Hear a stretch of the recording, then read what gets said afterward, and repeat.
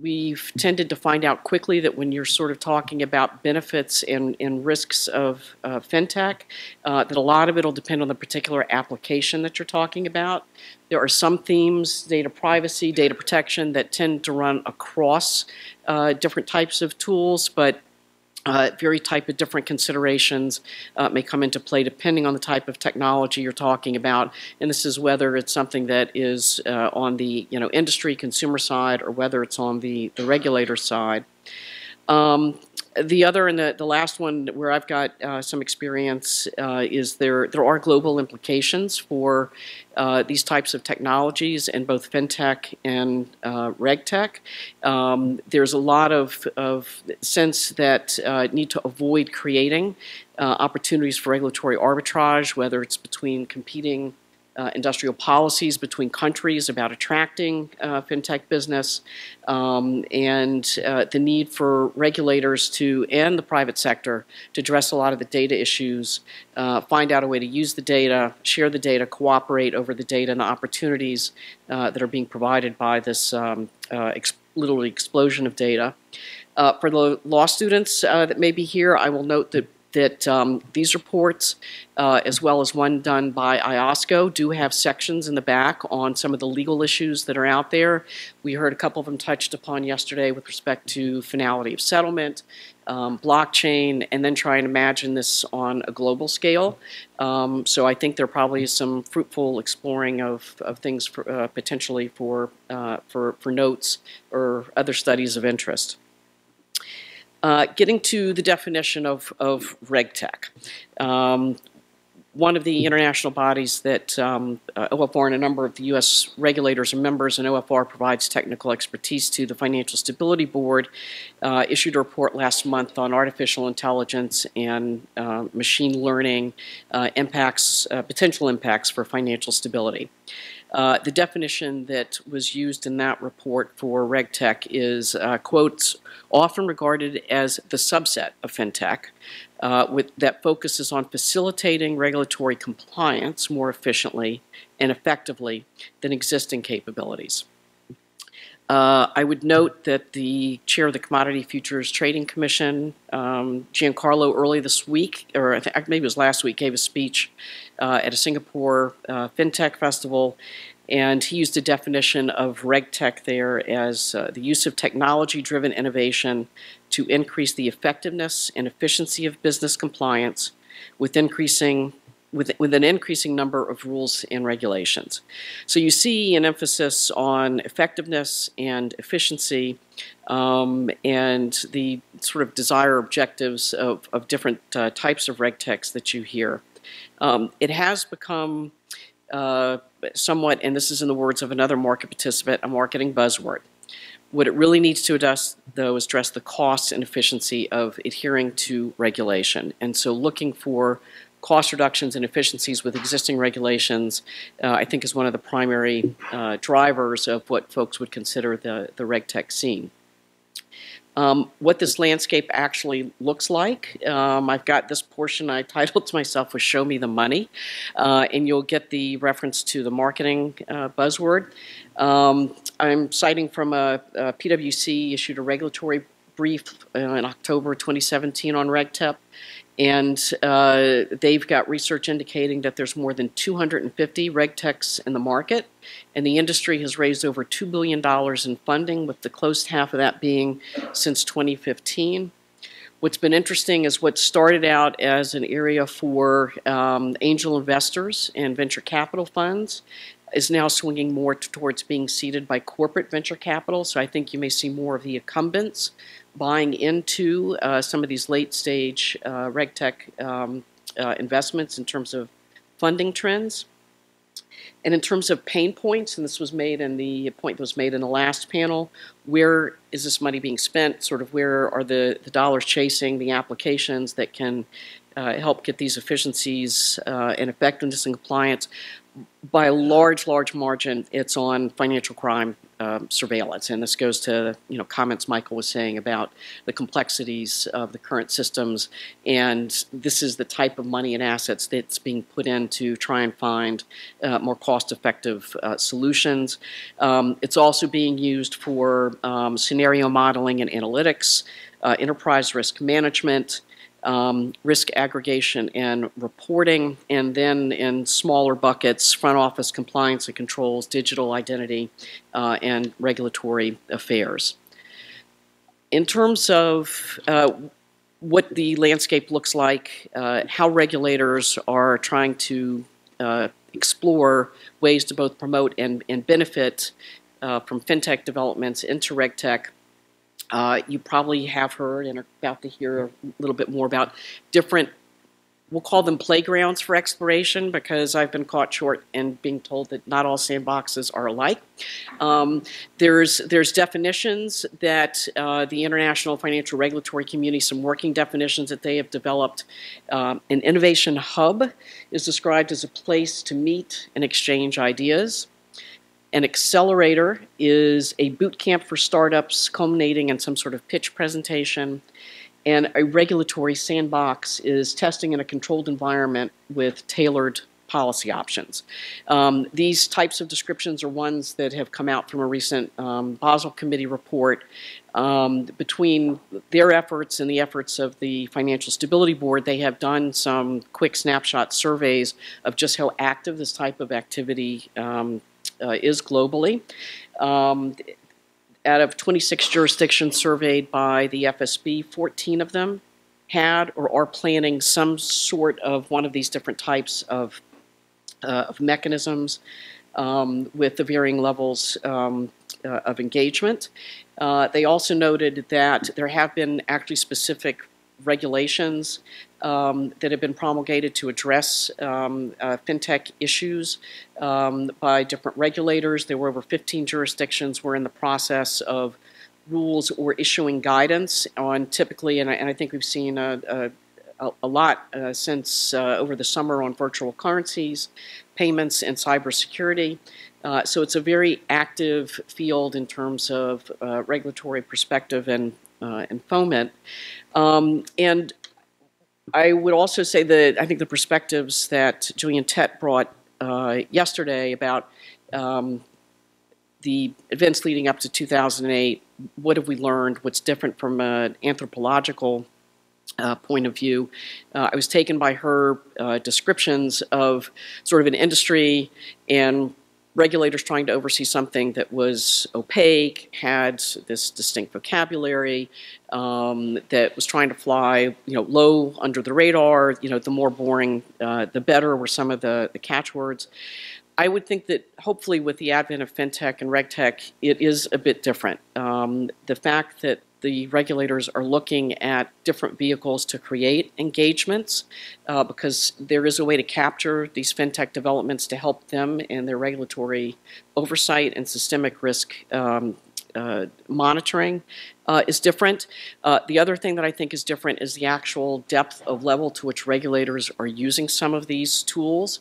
In the vocabulary stream that goes this, you will sometimes hear referred to as soup tech or supervisory tech. It may depend in part on the RegTech, so it may depend on what you're getting from your regulated entities, how good that data is, how standardized that data is, doing shout out for LEI that we'll hear echoed later on. That will end up sometimes being the fuel for better supervisory techniques. But regulators are also looking outside the usual remits to try and take advantage of these things. There was a very interesting article describing some of the Bank of England's experiments in this area. The title was Identifying Uber Risk, so certainly something that's fairly catchy, and with Uber Risk being something that obviously could upset incumbents, and the question is whether those might exist in the financial sector and the potential for Uber Risk to create financial instability. And instead of depending upon the steady stream of regulatory reporting data that comes up, They looked at a unique data set, one created by Crunchbase, which is a startup tracker. And their idea was to try and identify, through use of machine learning algorithms, unicorns, the firms that may have valuations of over $1 billion. Then try and find out networks that may be ones within the UK that they may bear watching in order to sort of monitor for systemic risk. When they ran their algorithms on the Crunchbase database, they found of 20 clusters, one of which contained around 3,000 firms, but then they narrowed that. There were 60 unlisted FinTech firms, several of which were in the UK. So they are now adapting this as a signal in how they are monitoring for potential financial stability risks within the complement of other data that they are receiving. Colleagues at the SEC also have talked publicly about they're using machine learning to identify patterns in the text of SEC filings. And with doing those and comparing outcomes to find risks about where to target limited resources and overseeing investment advisors, when they have used some of these supervised machine learning techniques, they believe that they are finding averages of 5 times better than random. That's better than random, but it's still something that is helping to narrow the challenges that they face in trying to take limited resources and address risk assessment in the asset management space. I'll just quickly close with a note about these Basel consultation paper on principles for sound management of operational risks. It sounds really techy and wonky, and it is, but when you take a look at the observations they made, they have very good scenario analysis about what the potential for disruption, particularly in the banking industry, could look like from continuing at current state of perhaps competition between incumbents and startups to where you might end up if you had a much more disintermediated chain. They've posited some considerations for banks and some for bank supervisors.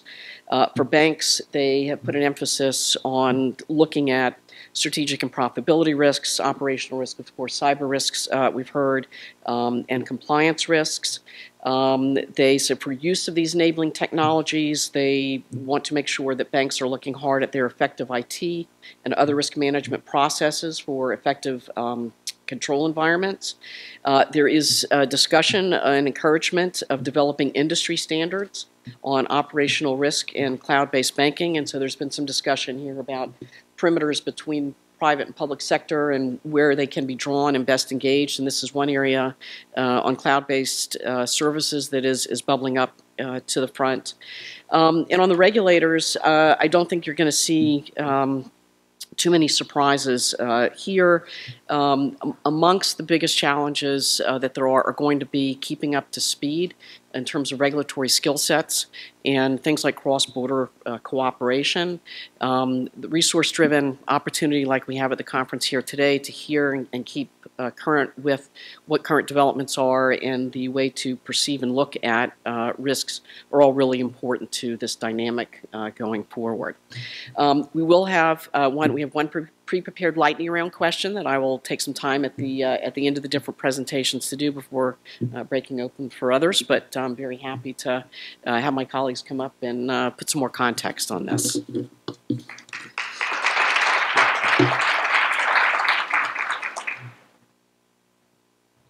So I'm going to stay seated down here. I'm going to start off with the disclaimer so you guys can sleep while I'm giving it. The views explained here are not necessarily those of FINRA or my colleagues in FINRA and represent my own views. Wake up time. My name is Jaime Werke, and I head up FINRA's Office of Emerging Regulatory Issues. And I always like to kind of describe us as sort of being like the weatherman for FINRA. Weatherman obviously can't tell into the future, but they can make prediction based off kind of the current conditions of what's likely to happen. Similarly, we try to look for storms that are brewing the securities industry, and then try to find out what they're likely to impact. So that can run a gamut of a lot of different things, but one of the areas we've been focusing a lot on lately is FinTech. So maybe I'll just ask you guys, how many people here think FinTech is likely to revolutionize the financial industry, say, within the next 5 years or so? How many people think it's kind of just a side note and it's mostly nomenclature and buzz terms? A couple. So I'm going to give you my take, even though you didn't ask for it. So I have 3 kids. My youngest is 5 years old, and this was the first Halloween where she kind of really knew what she was doing, and she picked out her own costume. She was Dorothy from The Wizard of Oz, and she had a little purse, and she had a little stuffed animal she renamed Toto. And she was just very happy that day. She was buzzing around, and then once she got some sugar in her, she was even more happy. And at the end of the night, she came up to me and goes, "You know what, Dad? This was the best day ever." And then a week later, we went ice skating, had some pizza, pretty good day as well. And then at the end of the day, she said to me again, "You know what? This was the best day ever." And I almost think it's like that, right? So, I mean, there's really some good that's brewing in FinTech. There's a lot that's actually occurring, but you can't just listen to the hyperbole of everything's going to change right away. So the people who didn't raise their hand, either because they're lazy or they didn't want to, I think you're probably closest to being right. I think it's somewhere in between. And you know, as we think about FinTech, what we've been trying to do at FINRA is really try to figure out where's the real meat, what's actually changing in the industry. And as part of that, we've launched an initiative a couple months ago referred to as the Innovation Outreach Initiative. And it's really designed to try to engage with FinTech firms, as well as try to figure out what we can do better or different at FINRA to try to make the atmosphere for innovation more prosperous, while still keeping in mind our ideas of investor protection and market integrity. So the outreach initiative has several different components, one of which is to develop a FinTech industry committee, when actually the committee actually just had its first meeting last month. That's composed of both member firms and non-member firms who are operating in the industry, as well as observers from the SEC and NASA, to kind of get a broad set of views about kind of what's actually happening in the marketplace now, what are the real things that are changing, and what are the real issues people are running into. Related to that, we've also launched a series of regional roundtables so we can actually go to firms where they are. We had our first one in San Francisco about a month ago. We're having another one in Dallas at the end of this month. And really there it's to kind of get a broader perspective from firms about kind of what's going on. And I think we found, even though we've only kind of done 2, there's different views with respect to different regions. You'd expect some place like Silicon Valley to have kind of a large number of FinTech firms, and their set of views may be a little bit different than what you might find kind of a more niche play FinTech firms you might find in Dallas or another region. So I think that getting kind of the broader perspective of where people are coming at and what people are seeing, I think has been helpful to us.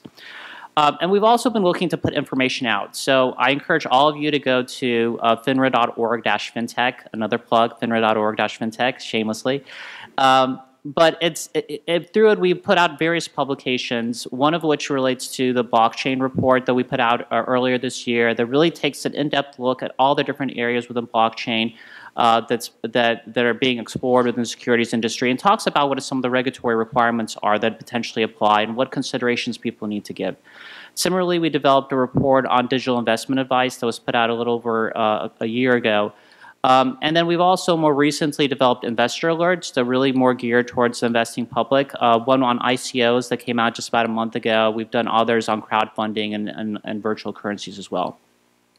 And finally, we've tried to kind of work with other regulators to increase engagement on both a domestic basis and an international basis, working with folks like the UK FCA, which has really taken a leadership role in this area, as well as ESMA, ASIC, and some others as well. And then domestically with kind of the alphabet soup of regulators that you can imagine. And so, this panel is really about RegTech, and RegTech is actually an area that we have started focusing in quite a bit more recently, and that's more recently I would say probably within the past 4 or 5 months. We've talked to, I would say, over a dozen vendors, and we've talked to maybe about a half a dozen financial entities that are developing features for RegTech. And I've kind of tried to bucket into different areas so help us think about it. Like there's 5 different areas of categories where RegTech applications that we're seeing right now. One of which is in like surveillance and monitoring, right? So this is like trade surveillance, so trades that a firm, as a person on a trading desk may be doing.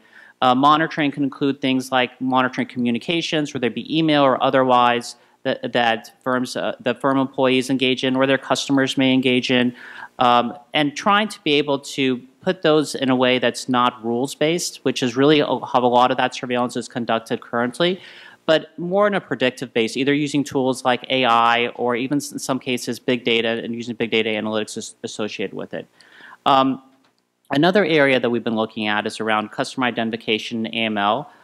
This was kind of referred to a little bit in the last segment. There have been some developments, at least prototypes, of utility-based systems that look to use things like blockchain technology so that people actually house the information themselves, right? So that you're able to, as a customer, have access to the data that the people would need in order to know who you are, but then give rights to other people within the context of the blockchain to be able to say, okay, I gave all this information to Bank A. I want to go to Bank B, but I don't want to reproduce everything.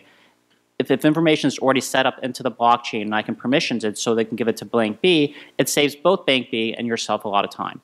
So that's one of the areas, but also in AML, similar to what we heard about in surveillance, use of AI and other types of techniques in order to be able to better analyze and give less false positives. So the amount of work that the people do may not change, but you're actually getting better data. So the leads that you're getting, you're actually following up with, and they're actually real things to be following up on. A third area we've been looking at is around investor profiling. And this really goes to trying to determine the risk tolerance of individuals as well as their risk appetite. There have been a lot of tools that have been developed using behavioral economics as well as game theory that don't just ask people kind of, do you like to take risk or not? And you might get different answers, but frequently people don't really know until like the market goes down how they react. So there's different tools that people are looking to build to try to predict kind of what those reactions would be. So you wouldn't just have to directly ask it, but you can infer it from the reactions, different games or different scenarios. Another area is on regulatory intelligence. So this really revolves around the idea that you're able to automate a lot of the new knowledge that's gained from different regulations, especially new regulations that come on board. So, for example, if you have a new regulation that's you're regulated by 3 different entities, which happens frequently in the financial industry. If the new regulation comes out, say from a state regulator, or comes out from a securities regulator, these tools the vendors are building will basically tell you kind of this is what you need to watch out for. This is what they relate to within your system, so you may want to go check, say, like your reporting requirements because this is a rule that relates to reporting. On the regulator side, there has been some very interesting work done by the UK FCA as well that's looking to develop kind of machine-readable rulebooks. And what this means is basically twofold. One is kind of developing a taxonomy so that you're able to figure out something may be a surveillance-related rule or maybe a record-keeping rule, but it may not have those words within the rules itself. So developing a taxonomy so you can actually tag it and be able to figure out what it is. And then also on top of that, potentially looking to see if you can write the rules in a way that's easier for a machine to comprehend. Right? So that's a big step. But that feeds into some of this automation of the compliance function potentially that you could have within rules. Now, I've heard things like, eventually regulation is going to become code. I'm not quite there yet, but it's an interesting idea. And the final area is risk and management. And really here, you're seeing a lot of use of big data analytics. You're seeing use of things like natural language processing, to try to figure out ways where you can better get at what the actual risks are and try to marry up information that may exist within various units of the organization. So it's, like I said, it's an area that we're looking at quite a bit. I think it's one that's changing, and I think it's one that potentially has the ability to both reduce costs and actually be more effective if it's done right, obviously.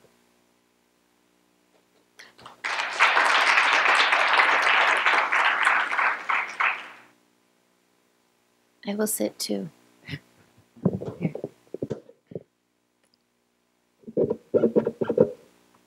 Hi, good morning. My name is Maura Vehi. I am with the Consumer Financial Protection Bureau. I am an acting director for the Project Catalyst initiative, which is akin to our Office of Innovation. I wanted to give a brief overview of the CFPB, of our Project Catalyst program, highlight some of the priorities in our innovation work, and then tie that back to how we're working to support RegTech as the Bureau is gathering, kind of in an information gathering phase right now for RegTech, thought of as a subpart of the FinTech work we're doing. As many of you are aware, the CFPB is a federal regulatory agency. It was formed about 6.5 years ago through the Dodd-Frank Act following the financial crisis. We are charged with overseeing consumer financial markets from mortgages to lending to student loans, credit cards, etc. This work was previously spread out across 7 different federal regulatory agencies, all with a consumer protection component, but now is housed with a sole federal regulator. Our mission is to protect consumers by promoting financial markets where consumers can understand costs, benefits, and risks when they're accessing financial products and services. This is what we call know before you owe. The idea is that consumers should be able to make decisions that are free in a marketplace from unfair, deceptive, or abusive acts and practices. We have a mandate. It is unique to a federal regulatory agency in that we oversee both bank and non-bank financial institutions. We are able to look across product lines rather than by institution type through our oversight work. This is particularly relevant as we think about FinTech, as FinTech companies in the non-bank space are mostly all touching the banking space, and we're able to uniquely get a viewpoint into that. The Bureau, in addition to our oversight and enforcement work, has a mission to kind of promote a marketplace with consumer-friendly products and services. As many others at the conference have discussed, there's rapid development in the FinTech space and influencing how consumers are conducting their financial lives. We are monitoring this at the CFPB in a way that we are looking at both benefits and weighing risks and how this impacts consumers. Our role is really to keep consumers top of mind through this innovation and development, and that takes me to Project Catalyst. Our mission is focused on promoting consumer-friendly innovation in the marketplace, specifically under the Dodd-Frank Act. We have a statutory purpose to implement and consistently enforce federal consumer financial laws in order to ensure that everyone has access to the consumer financial markets that are fair, transparent, competitive, and as part of that directive, the Bureau has an explicit statutory objective to ensure that the markets for consumer financial products and services operate efficiently, transparently, and facilitate access to innovation. And through that mandate, Project Catalyst was first formed in 2012 with a strong focus on encouraging engagement with the innovation community that perhaps doesn't have the traditional channels to interact with the federal regulator that traditional financial institutions may have. So Project Catalyst is a special project that oversees a number of initiatives at the Bureau. We facilitate research pilots.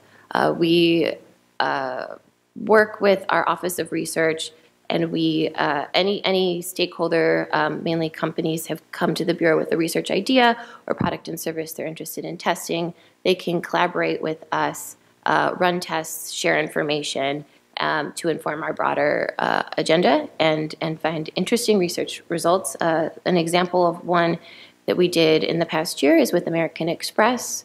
We collaborated with American Express to test a savings wallet feature that ultimately our research showed deterred the use of alternative lending products like payday loans, and small incentives allowed consumers to save double at the rate that they did without these incentives. We've done about 8 research pilots since we started Project Catalyst. We recently announced another research pilot with Credit Karma which is a personal finance company that allows free access to credit reports and scores.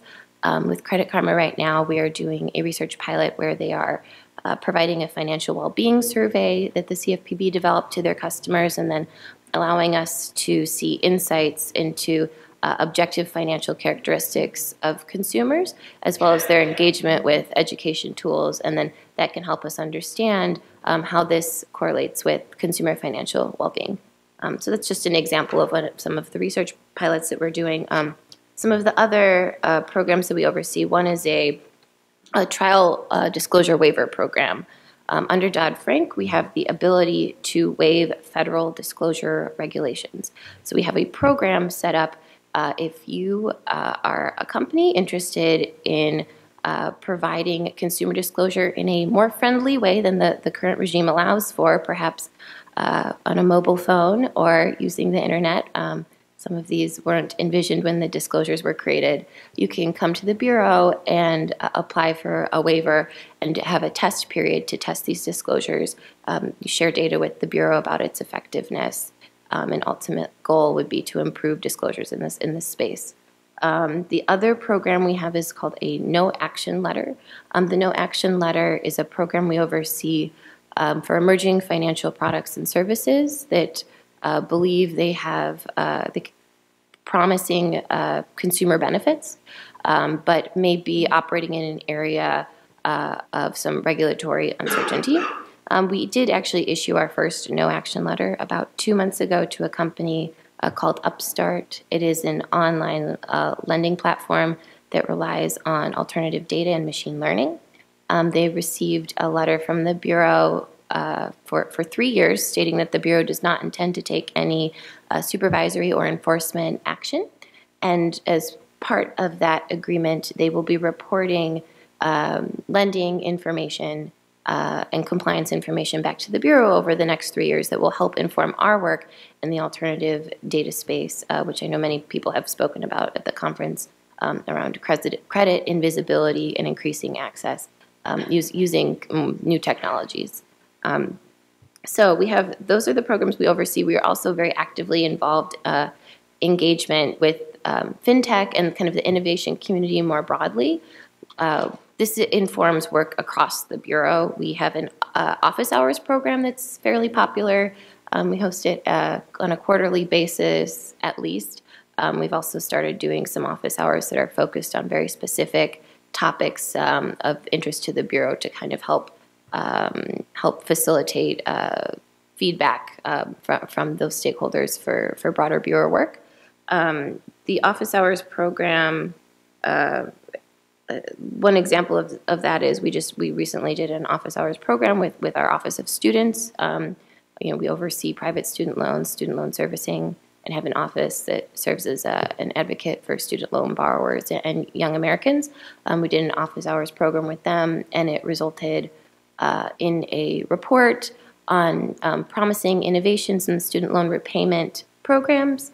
These are the kinds of programs that are often offered by a third-party service provider, often an employer, perhaps as a 401k may be offered, and gave us a lot to think about in that space. We made a series of policy recommendations about being able to take advantage of new technologies to tackle the mounting student debt crisis and allow third parties to make payments, but also recognizing there are challenges in this space, especially when these newer fintechs are interacting with certain student loan companies or servicers that have legacy systems and the kinds of challenges they're facing, and also as new fintechs enter this space, being thoughtful about public policy issues such as public student loan forgiveness, income-based repayment, and integrating that into from the outset for the products and services they're developing.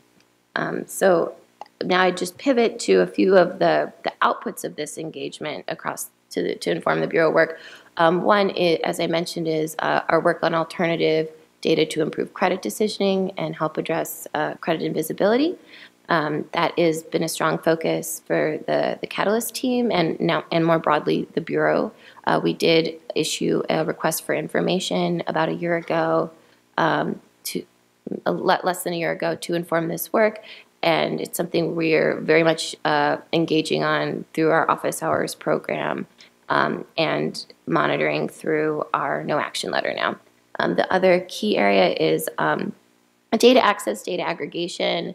This is the issue where access to consumer financial account data is really powering a lot of the fintechs that we see out there today, that many of which could be providing potentially valuable services to consumers in helping them manage their financial lives. The Bureau has a specific authority under 1033 section of the Dodd-Frank Act to promote consumer access to data. So we similarly have been hearing a lot about this issue through our office hours and other engagements, brought it to the attention of the Bureau, and it's become a much broader work stream at this point.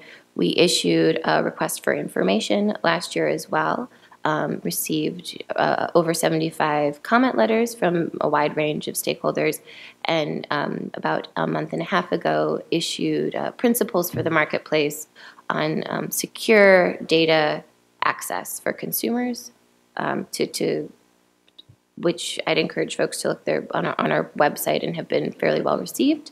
And then I guess I would tie this now to RegTech. RegTech is an important part of FinTech, and as mentioned, we're increasingly hearing from companies coming to us in the RegTech sector. These are companies that are interested in sometimes in helping our own supervisory or enforcement oversight work. It's also companies that are serving entities that we oversee to improve their compliance work. More broadly, I'd also say as a regulator, I think of RegTech as the technology that helps us do our job better. And coming at it from a consumer angle, I know a lot of the points discussed in the RegTech space are around KYC, AML, ID verification, but in the consumer space, a lot of what we're seeing is technology that's helping monitor interactions with consumers. Companies monitoring social media for UDAP violations, companies monitoring call centers and marketing materials, and that's something that we're particularly interested in seeing it from the consumer angle. With that, I do a plug for our consumer complaint database, and our consumer response function is something we're excited about. We use natural language processing. We've received over 1 million consumer complaints since we opened our doors. That the technology tools, we have a spike and trend tool that we rely on that helps us prioritize and channel this kind of information to our broader work across the Bureau. It's also a public database and an API that we're aware RegTech companies and other FinTech companies are using for compliance work. So that's kind of an exciting example. But RegTech is definitely something we're in an information gathering phase for how we can use it to inform our oversight work, but also just how regulated entities are using it as well. With that, I'd just flag a few points as we weigh using these technologies to improve the efficiency and effectiveness of our work at the Bureau. One is just our unique authority over bank and non-bank, that we oversee tens of thousands of companies, from small payday lenders to some of the largest banks. And having technologies that can help us analyze and scope that compliance and risk is important. At the same time, we are a new federal agency, and technology has kind of been at the forefront since we were formed, top of mind. So we are already using a lot of tools to help us scope these examinations, prioritize risks, and also examples like our consumer complaint database. So with that, we are, I would say we're actively, our program, Project Catalyst, is actively working to promote consumer-friendly innovation, and the CFPB more broadly is working to kind of remain abreast of innovations being used in the marketplace, like alternative data, machine learning, et cetera, to do our work to protect consumers. And then we're also interested in harnessing these kinds of technologies to do our consumer protection work as efficiently and effectively as possible. Thank you.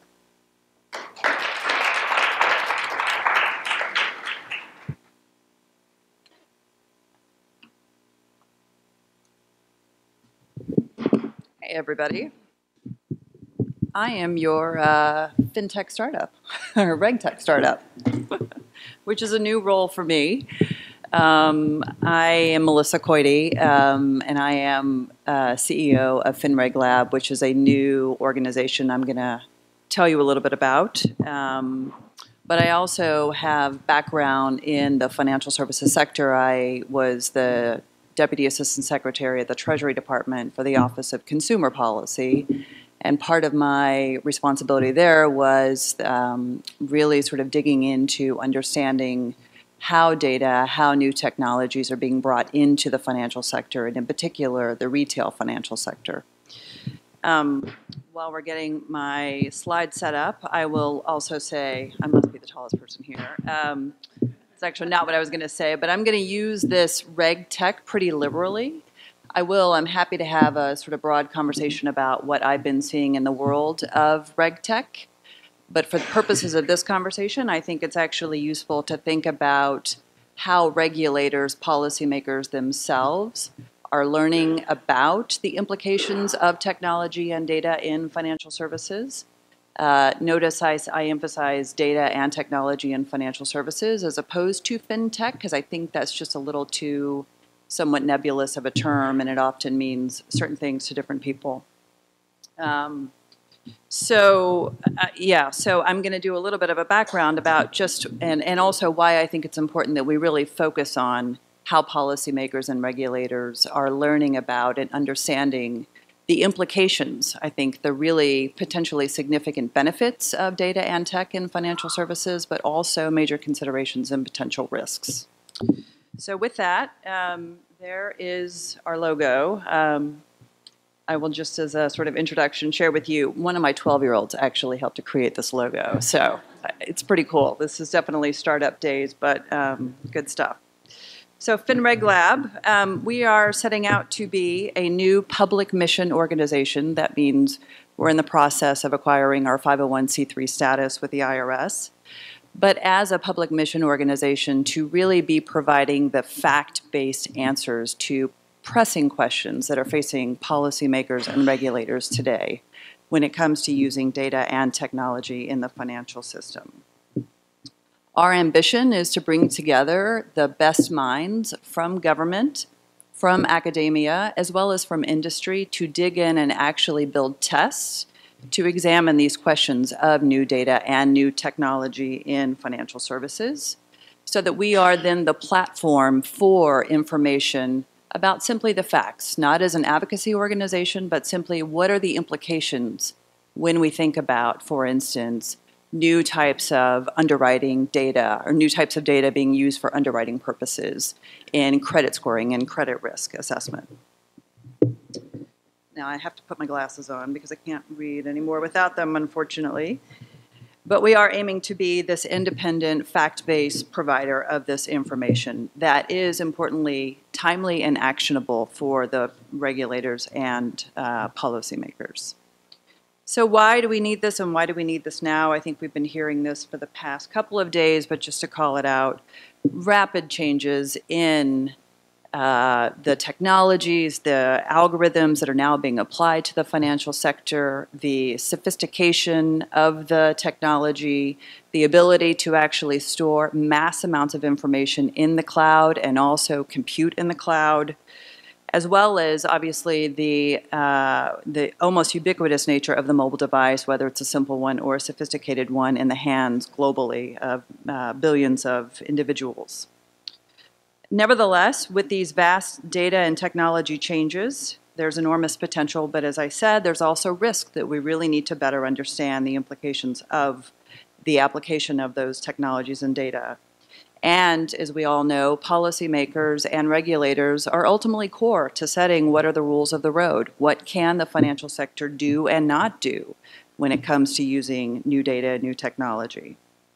Yet, without credible facts, without credible information and fact-based information, the ability to think about how you then construct the rules of the road are somewhat limited. And I'm going to dive into, in fact, having sat at the Treasury Department for the past 4.5 years, my office and working with my regulatory colleagues across the federal government as well as at the state level, we really are stymied because the information generally that we take in is coming from oftentimes biased sources. Now, purposely biased sources, but nevertheless, we weren't necessarily finding a place to go and get answers that just simply provide information about the implications without some intention behind the information we were getting. So how do regulators learn today, and what are the limitations? There are a lot of words on this page. The thing that I want you to take away is, obviously, there are a lot of researchers and economists throughout the federal government system, and really brilliant people doing deep dive examinations using data. But when it comes to looking at these questions around the implications of tech and data in the financial system and in financial services in particular, we actually don't have that many dedicated bodies, literally bodies, or bodies as in agencies really diving deep to answer these questions. We often find that the government research is very macro and focused. Really importantly, the research is oftentimes siloed. It's not necessarily shared across agencies or regulators. And it can be challenging, particularly for the regulators, to request the research and the information they need to get in order to think about what they may be changing, what they may be updating, or what they may want to issue even in terms of guidance around governing the use of data and tech in financial services. On the external types of resources, I said this, but it's important to know getting the information in from the different stakeholders is critical, but it is nevertheless coming with a perspective, and it's not necessarily just starting with the base, what are the facts? So just to give, I think, an important illustrative example, we have, I would say, one of the most obviously consumer-focused, but really progressive, research-directed, technology-based or technology-focused regulators, and that's the CFPB, which has been doing enormous work in really trying to understand the FinTech sector. But even with the CFPB, there was granted to the Bureau the authority to issue guidance around this consumer access to financial data. And as consumer-focused as the Bureau has been, it nevertheless took, it's hard for me to actually criticize the CFPB, but I'm going to call this out. It nevertheless took 7 years for the CFPB to be able to get to the place where they were soliciting information from stakeholders about what the implications are in terms of granting consumer access to financial data. And they did do it. They issued an RFI in 2016, which is fantastic, but even there, we're still getting information in, or they're still getting information in that's coming from the different stakeholders with their different points of view.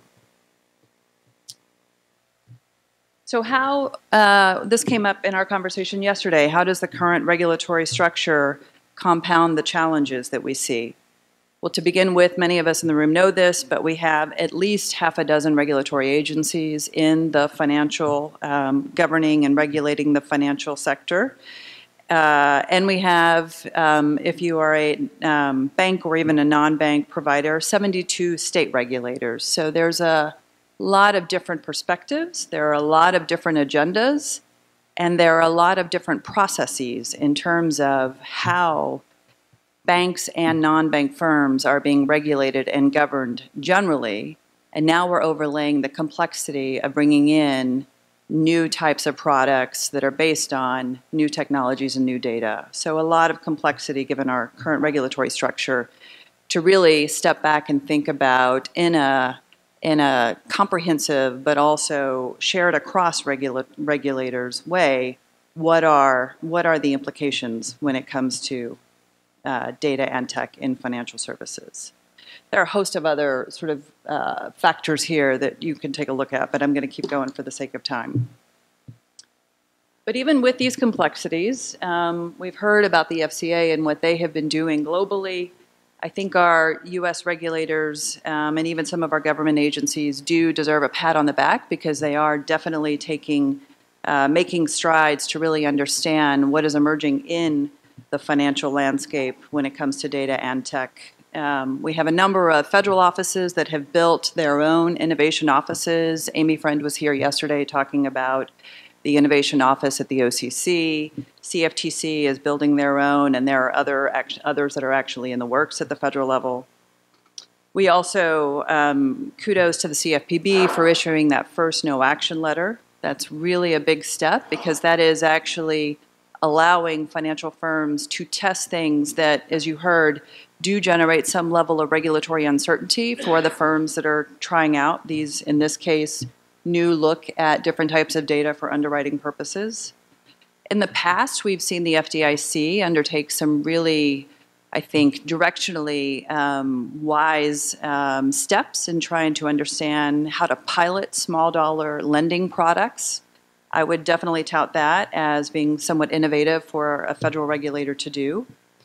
And at the Treasury Department, a number of years ago, I and my office ran an interagency study group where we actually brought all of the regulators, federal regulators, together to dive deep and look at some of the non-bank companies involved in payments.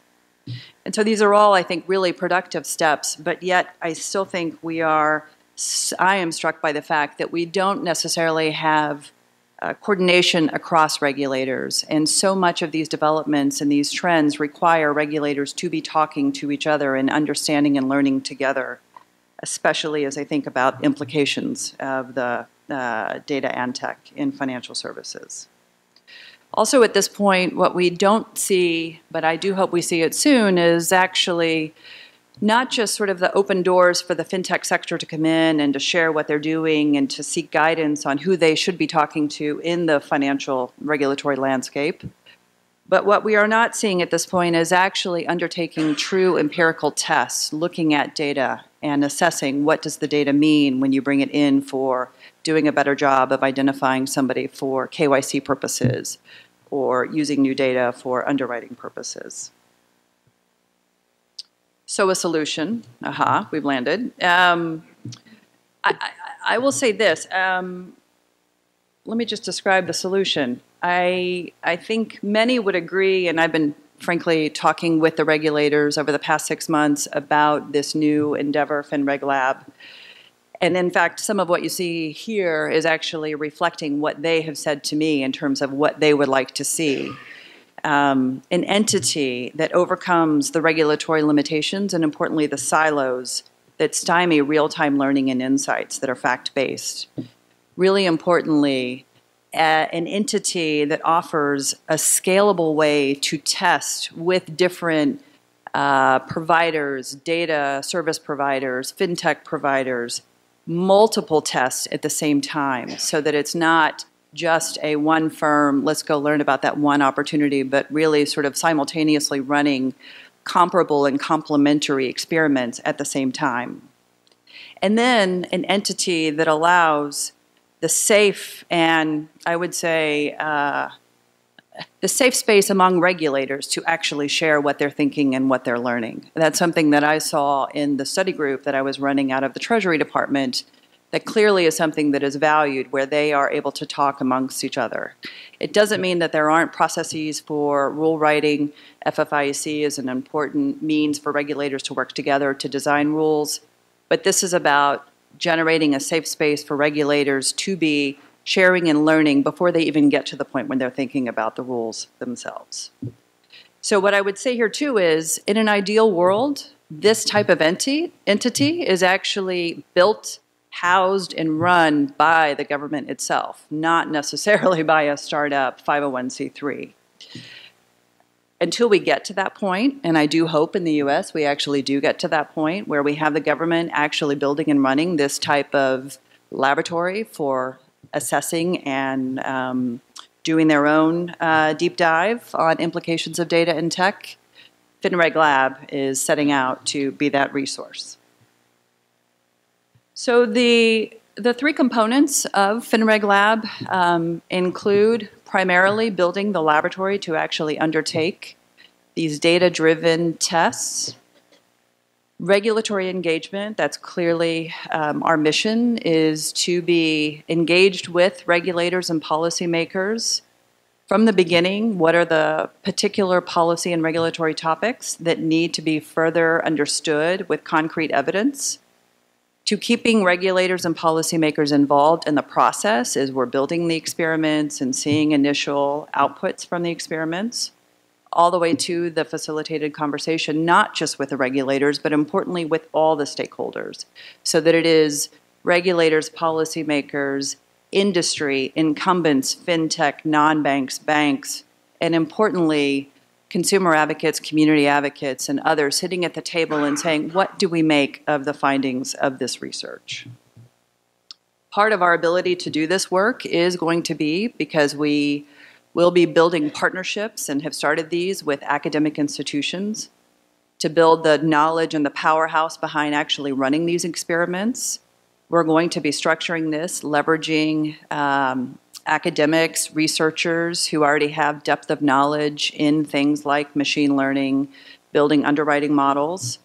But also part of our ambition is to build out relationships with other entities that actually will take on their own research. And so Adair and I were having a good conversation yesterday about efforts that are already underway and how there may be opportunities for collaboration. So the lab, the priority there is to be able to perform multiple tests. This was some of the feedback we got from one of the federal regulators who's quite happy with what they're able to do by building, this is the no action letter, the CFPB, where they can do one test with one of the FinTech companies. But part of the enthusiasm that we were getting back for FinReg Lab is actually because we will be able to undertake multiple firms who participate in one experiment, as well as potentially multiple experiments at the same time. The lab also has legal counsel to help make sure that we are providing the technical and the legal ability to engage FinTech data providers, lenders, payments companies to actually perform these tests in a way that ensure levels of appropriate IP protection, data privacy, and obviously making sure that PII information is not being shared.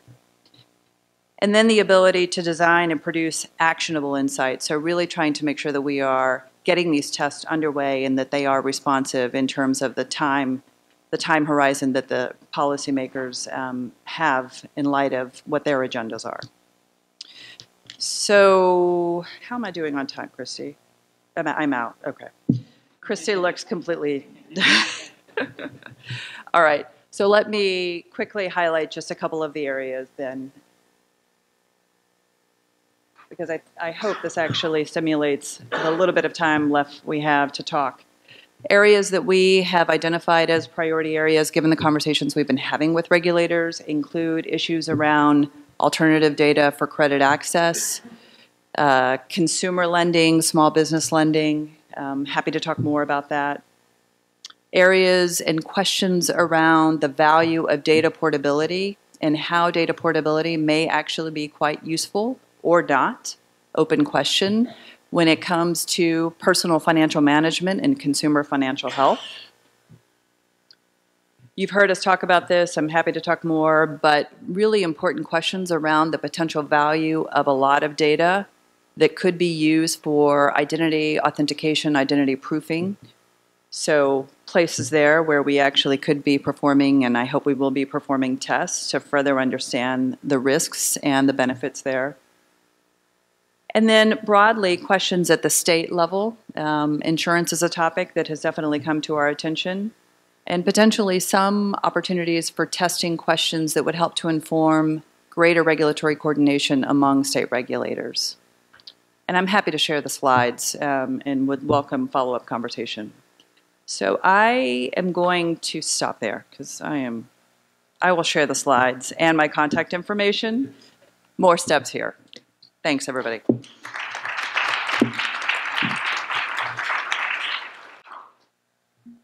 right, as I mentioned, we had one lightning round question that I have forced upon my co-panelists here because I simply love the quote to tee it up, which I'll give Tina in a minute, but consider it a play on some of the lab discussions that Melissa's identified, some of the importance of the regulatory reporting information and efforts there, and then on Jaime's best day ever analogy.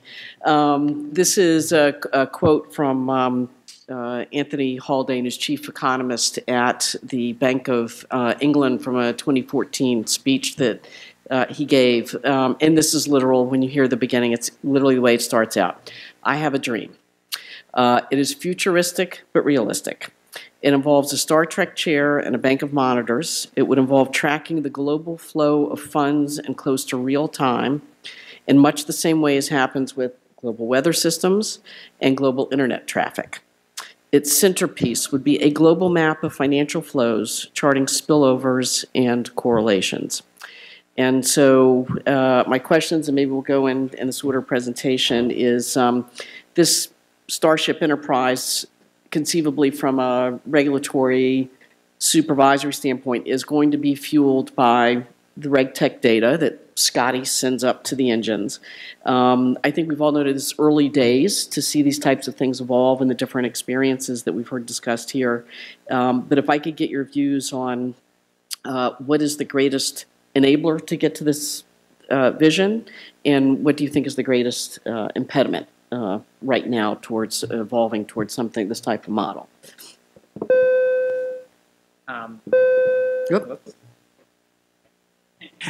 I don't have a great Star Trek analogy, although I really did like the show. I watched it growing up all the time. And I went to MIT, and it was, you basically nerded out to watching that like on a Friday night, so that's how you got to have fun. But for me, I think one of the greatest enablers is probably the fact that you can actually get some cost savings from using some of these applications, and you can potentially do the job better, right? So you can save money and potentially do the job better. So why not try it out? As I mentioned, we talked to several different vendors. I mean, vendors I think have their own angle, but when we talked to the firms, a lot of them were trying things out on kind of a pilot basis initially. And some of them gave us reports like, well, the number of items that got flagged for review by kind of a human went down quite a bit.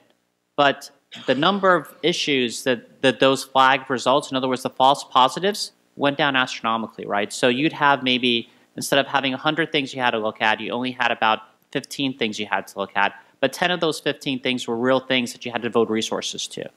And so they actually were actually describing a situation where they actually had more people that they had to kind of hire to look at things because it was able to spot issues more quickly.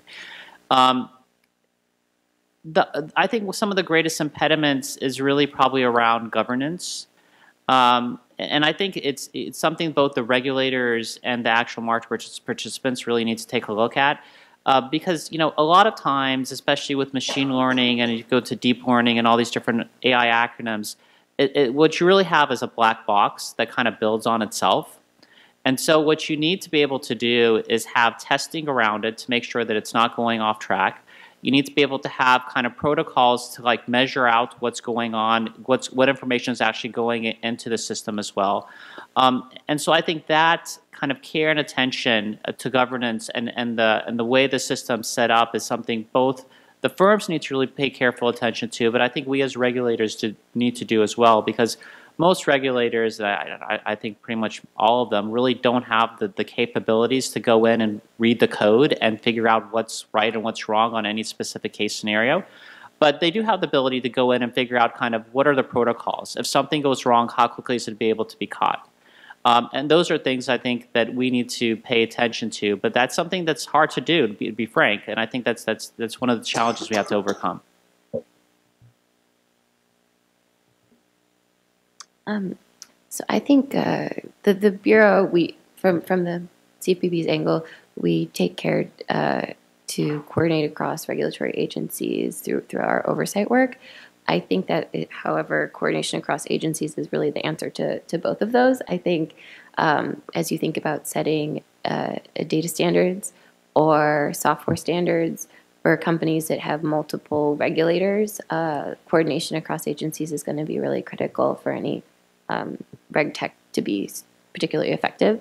At the same time, coordination across agencies, we're increasingly seeing regulators at panels like this and having these kinds of discussions, so I am optimistic in that point. I'm also, the CFPB, when we develop software in-house, we are thinking often, how can we share this? How do we share best practices?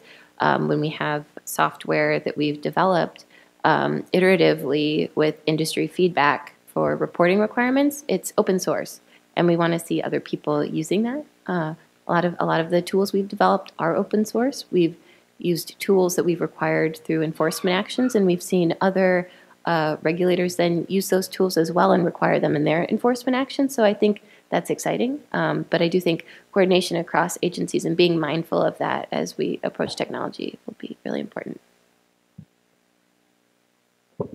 I agree with all of that. And then I would say, I think another piece or aspect of this that is challenging is that some of these RegTech companies basically have short-term funding that doesn't actually have the long time horizon that's needed to actually sell into the incumbents. And I think that is a risk in terms of ultimately do the incumbents decide to build their own RegTech systems, or are they really out there acquiring what the technologies are that these startups are providing, because that procurement process is quite long, quite lengthy. Great, thank you all very much. And we have time for questions for lunch break. Sorry. Yeah, I feel like you know what I'm going to say, but I'm going to try anyway. In the process of being an academic, I get to review articles for publication. And I occasionally get articles from, whether it's one of the U.S. government agencies or the FCA is another one that I get articles for. The research comes out of these. And it's hard to imagine that these are not policy biased by the administrations that are then governing the research. Because the scientific results and the interpretation of the results are sometimes disjoint. The same is true if I were to look at a research that perhaps a industry sponsored, right? We know there's lots of problems there. Now, put that side of me on one side. The other side, we clearly don't have enough academics anywhere near enough speaking to issues that are pressing and timely and we need them quickly. Yes, fair. However, I think that going the other extreme and getting research that's produced, there's been a lot of conversation this week about some research that just came out that may not be scientific enough, that is worse than being naive, right? Bad knowledge is worse than no knowledge. So I'm just going to leave it at, I'm urging, come to Berkeley, we'll talk, right? Go to these other places, engage, get help. I'm not trying to be judgmental against other research. It's just that the academics, we try very hard to be scientific and to not have any policy ideas in our head when we're doing the research that's going to speak to policy. And so please, force engagement with us more. Find more of us. We will help.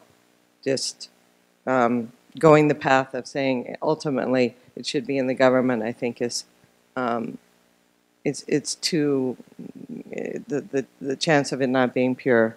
Anyway. Point heard. Hi, my name is Julia Volkovich. So I'm on sort of the other extreme. You just heard of a very sort of academic perspective.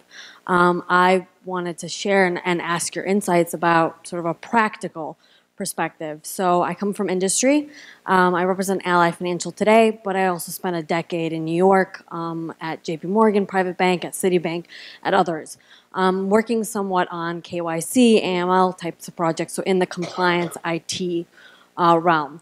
Regardless, as part of that experience, I'm very well aware of potential platforms that want to be built, that are currently worked on to sort of establish identification, documentation, et cetera, storage for consumers to then provide to lenders, whether it's for a mortgage or for a car loan or for any other small business loan or whatever else, to provide, again, such a platform to help consumers for it to be easier for them to apply for such loans, such as give their loan officer access to this system that has all their documents and have them look at it instead of providing it either individually to different lenders if they're asking for multiple loans, or just again sending via email, which could be not secure.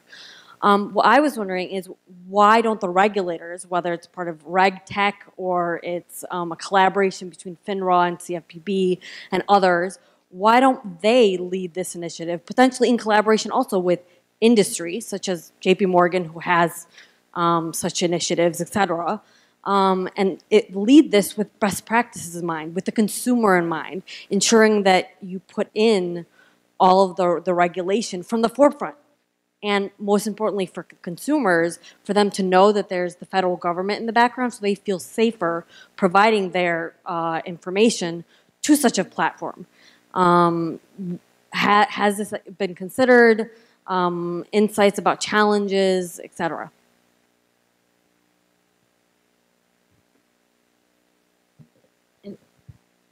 Actually, could you, so you're talking about a platform for oh, KYC, okay, then. So similar to KYC in terms of providing potential lenders your information, your documentation, evidence of your creditworthiness, et cetera, but in one platform. So meaning if it's CFPB that's the background, right? So there's a federal agency, you as a consumer feel safe about providing this information to the platform, but then you can provide any lender that, again, you're the one providing, so you feel safe about doing so, that access to that platform to collect the documents, to review them, to then potentially give you a quote or provide you the funds or whatever else. And I think this would be easier it would be cheaper for consumers, because in terms of time and effort, et cetera, it would be easier for the lenders because they can just access this one platform and have all the documents they need in terms for underwriting, et cetera.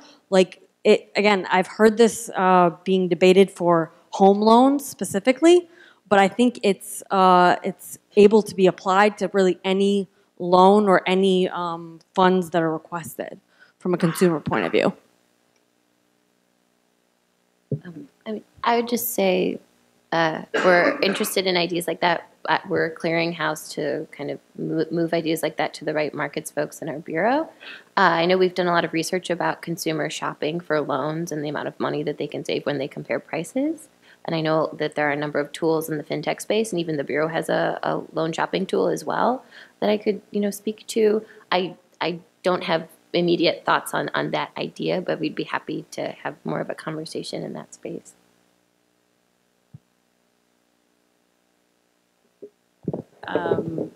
So I was in London a couple weeks ago at a RegTech conference, and there was somebody from Lithuania, the government in Lithuania, and the government itself actually does collect and hold not just identity data for purposes that would, on the financial side, inform KYC, but actually credit history, credit record data.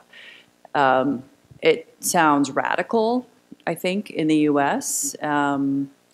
On the consumer side, that the government would do that, but I think things are changing rapidly, and I think, as Michael said earlier, there is widespread recognition that we need other ways that consumer data, whether it's on identity and identity authentication, or data with respect to information that may be used for your credit assessment, we need new ways of thinking about how that data is captured and held.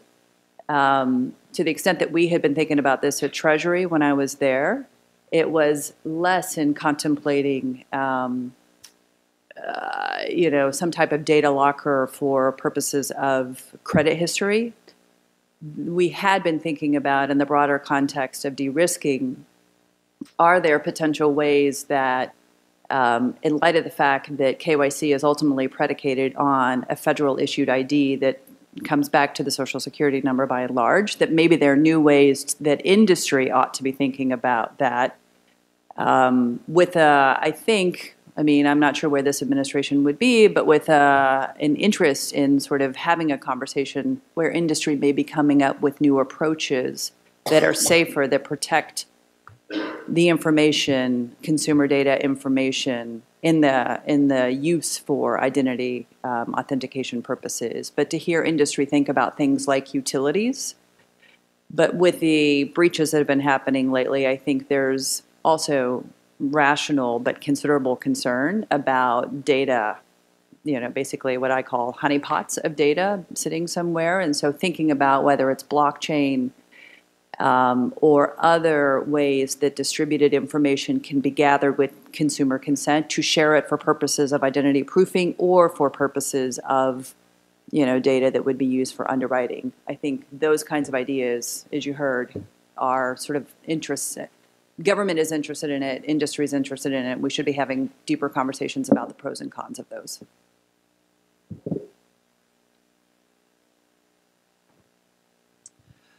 Hello, my name is Steve Lindo. I'm a reformed banker, and I teach a class on financial risk management at Columbia University. So I have a question for the panel about financial data standards.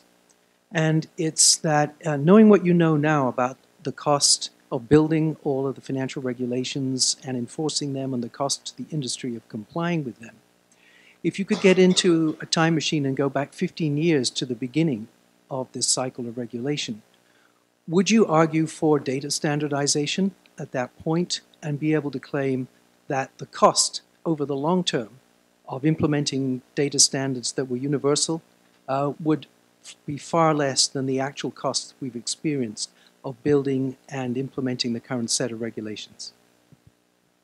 I'll begin a response to that, but anyone from OFR in the audience that wants to amplify the importance of your question and data standards, and if we could turn back the clock, I think absolutely yes. And again, explaining it's early days, particularly when you look post-crisis at the amount of data, the way it's coming in, and mechanisms for setting standards, particularly because we are dealing in many cases with players that are globally active. And so consideration of standards needs to occur realistically at an international level and to try and arrange some sort of harmonization.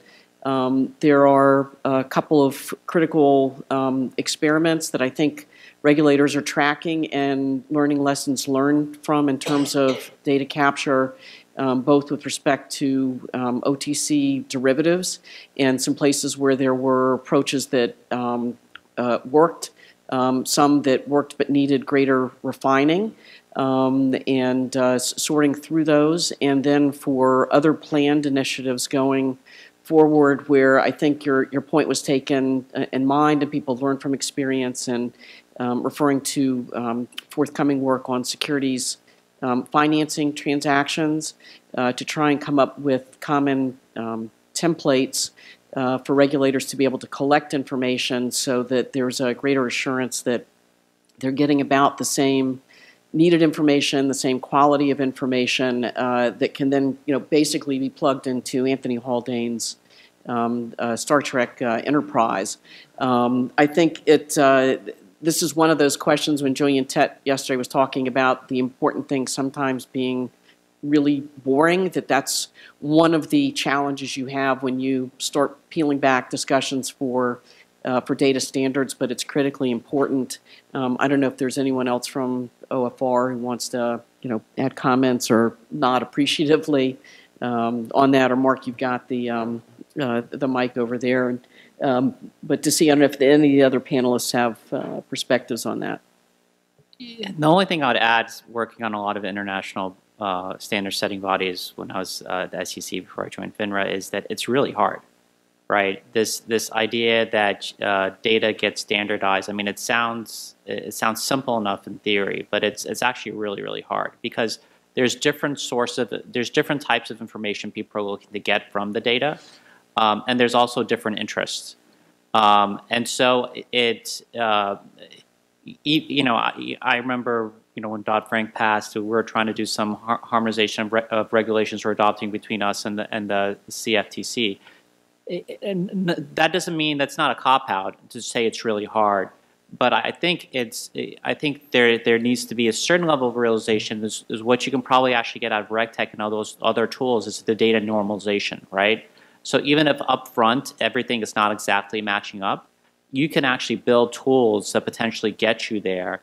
And in some ways, I think that at times may be simpler than getting, you know, regulators from all over the world to kind of agree on a single set of standards. If I could just add to that, I agree with you that the quest for the holy grail of a single set of standards is very difficult to achieve. But what we should do, I think, is to continue to make efforts to try to standardize data as much as we possibly can. There are standards out there that are becoming more and more widely accepted, and I think that there's a collective action problem to solve to get people to use them, particularly in the regulatory community. And frankly, the Europeans and those in Asia are way ahead of us on that score. And there are costs to all these things that you know, industry has to bear, the regulators have to bear.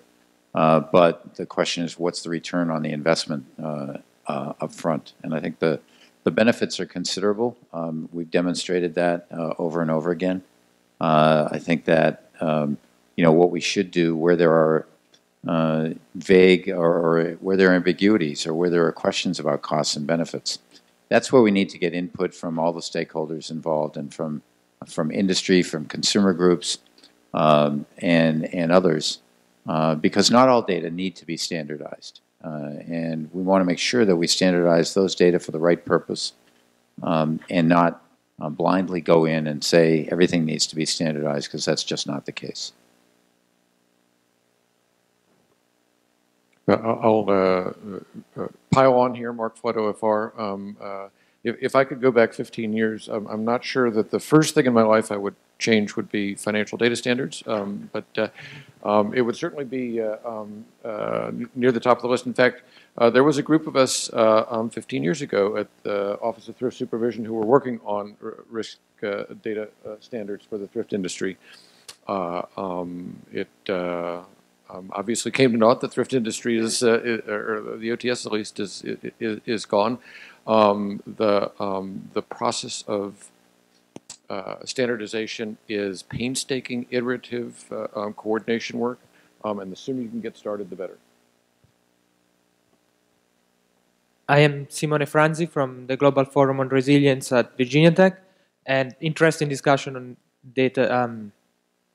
But I want to go back to the previous discussion on regulatory coordination, and it's really interesting to see that there is this kind of willingness in the future to coordinate among different regulators.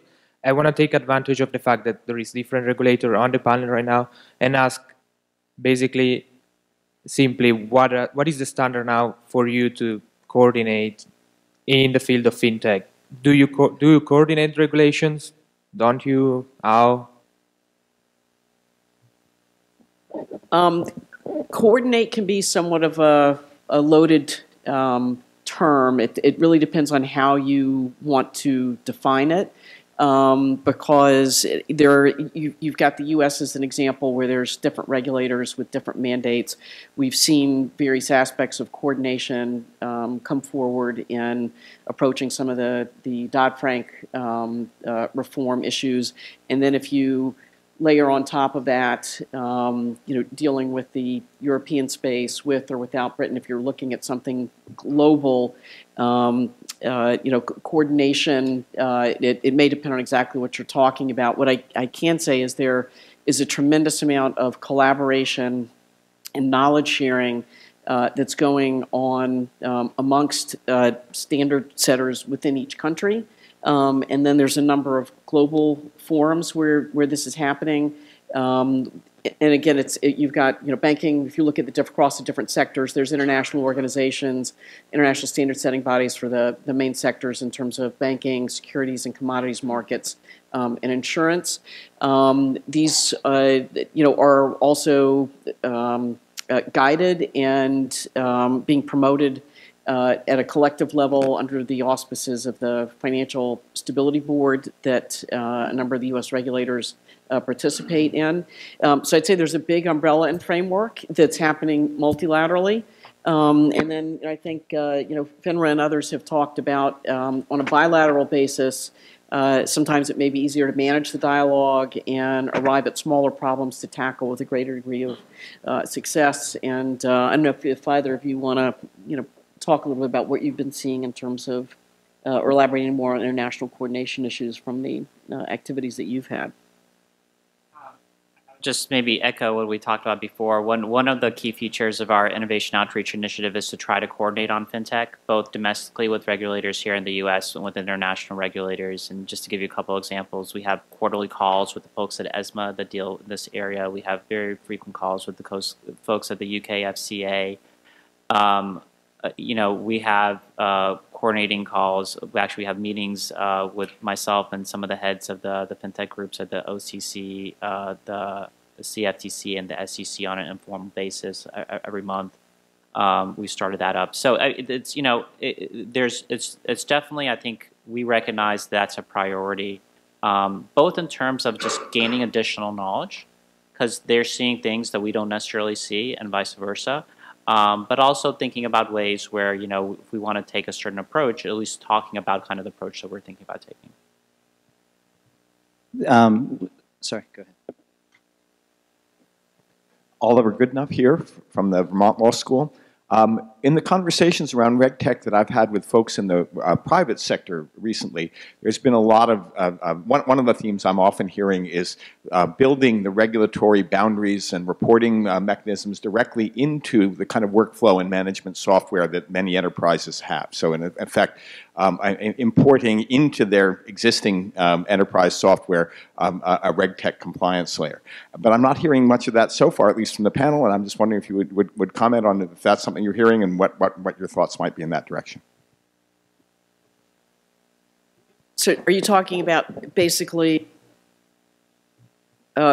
regulators being a point on a distributed ledger node, or getting capital computations in real time through risk reporting, or? That could be examples. I mean, the examples are all over the place. If once you start to think about it, that the internal reporting and management processes produced by the enterprise software, A, could be bounded by regulatory structures, and B, could be either directly linked or quickly linked into a reporting kind of capacity. What I most recently have seen are some of the large institutions themselves working together to create the ability to, particularly when it comes to managing third-party vendors, to have their own capacity, their own functional utility, if you will. TrueSight is one of them that was just announced this week, where together they are using one entity that is ensuring that any third-party vendor they use is compliant with the regulations. And so I see that as a step towards integrating and bringing in-house, ultimately, their ability to more effectively and more consistently have vendor compliance around using some of the non-bank services that they're using. So I see it as more of an evolution than, I mean, we should have somebody actually from the banking sector talk about what they're doing in-house, but that's what I've been watching. Inderpal Singh, Hamira, you had talked about identity management and companies like Civic, perhaps, that are allowing you to provide access, whether through blockchain technology or similar. There's something that's related, which is, given the Paradise Papers, ultimate beneficial ownership. How do you see something like that coming to fruition? Of course, the technology is there, but that's largely, given it's a global process, the global organizations, and an opt-in process. How do you see something like ultimate beneficial ownership occurring over the next several years? So I actually don't see it occurring over the next several years. I mean, at least not the next couple of years, maybe more long term. But I do think it offers a platform where you can potentially make it happen, right? So all these different RegTech areas we're talking about, they're tools. They're tools. They don't solve all the problems. And really, a lot of the things you're talking about in terms of beneficial ownership, it's really sometimes it's the actual national legislation that's involved in terms of what you're actually required to find out. And it's not going to solve those types of things. What it will potentially solve is potentially give people more trust within the system, potentially, if they feel like that system can manage their information better. So if they're doing it on a voluntary basis, they'll be more likely to participate in such a system. And also potentially allow less leakage of the information, or at least more control on the part of the investor about how their data is actually used in the process. I think incremental progress is the right way to go, because you will still have, there's still a fair amount of divergence in different jurisdictions' approaches to data and data protection, which will invoke concerns about sovereignty, plus, as Melissa was mentioning, it's a double-edged sword. With you have the benefits of FinTech and RegTech, but needing to build robust systems where the trust doesn't get eroded by the potential for cyber attacks. It's going to be an iterative process. You might have solutions over time that arise, and then they're ostensibly for different types of needs, whether it's financial crime investigations or for those types of regulatory approaches, there are bridges and information sharing arrangements. But I think it will probably be a long time before something on the front end for the business utilization that you'd see a global model evolve. I've been told last question because lunch is ready. So if anybody wants to to jump into that gap. I guess that's me. Is this on? Yes. I wanted to ask you a much more global question, literally and figuratively, which is, in the last financial crisis, this trillions of dollars derivatives, which nobody understood, was the overhang, one of the major causes of the crisis. And I'm wondering, and this is not just for the panel probably, but do we have the powers to regulate those things that are more effective than they were 10 years ago, to monitor them, to regulate them? Where do those powers exist? Do we have the tools to monitor and regulate? And is RegTech developing in ways that could help in that process? Take a quick stab. Part of the outcomes of the international collaboration coming out of the past crisis was to try and enhance surveillance of things that may fall outside the statutory regulatory perimeters set by in the financial regulatory system. There is a term of art which is not favored by everyone, but it's a common vernacular, the shadow banking system, and there are tools and mechanisms that have developed under the auspices of the Financial Stability Board and its constituent members, which include U.S. regulatory authorities, on how to surveil for these types of things, and there be stock taking and information to see if regulatory perimeters need to be adjusted or not in light of some of the developments. The issues that have arrived about, which I'll call the TechFin, the players that may be outside the regular incumbently recognized systems, that's an area that will be undergoing surveillance. And I do commend for you, for example, the background on the Basel Committee paper, which sort of describes what the impact of some of those entities that may be outside of the remit or current purview and the impact they could have on one's inside. So I'd say there has been thought given and framework developed for people to approach thinking about those in a more comprehensive fashion, and that's the developments that we've been talking about the last couple of days are falling into those areas of consideration. I just wanted to add to what Elizabeth said. Yes, first of all, Title VII and Dodd-Frank really addresses these. In Title VIII, you will also see the designation of financial market utilities who are charged to clear swaps and other derivatives. And the Council, the Financial Stability Oversight Council, has designated 8 financial market utilities for oversight and prudential supervision for that. The question you raised, though, about can RegTech facilitate this is a good one, because Title VII also requires that transactions be reported from swap data repositories, and the way that was done and implemented needed some work. So we've been working with CFTC and SEC on this for several years, and they are revising the way that they go about collecting the data that were required to be reported under Title VII.